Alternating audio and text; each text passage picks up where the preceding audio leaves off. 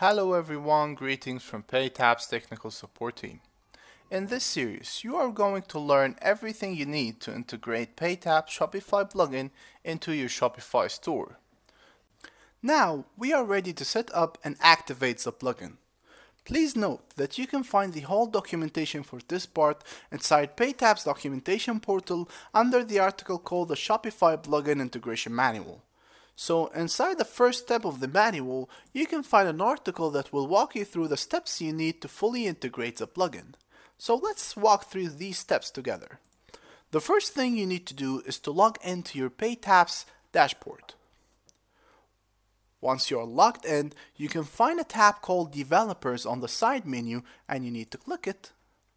Once the page is loaded, you will find a white box that's called Pre-Built Integration. Inside this box, you will find a link to a page called Shopify.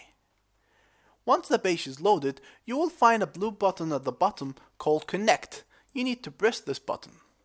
Once you have pressed the button, it will redirect you to the Shopify page where you can choose the store you want to connect to.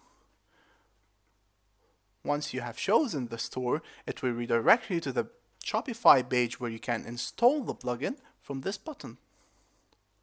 Once the installation is completed, it will redirect you back to your PayTap's dashboard with a successful alert that will tell you that you have connected successfully. All what you need to do now is to activate the plugin. How to do that? Inside the name of your store, you can find this activation button. All what you got to do is to press it. It will redirect you to the page of Shopify where you can find the activation button here. Now your activation is ready and you are ready to go.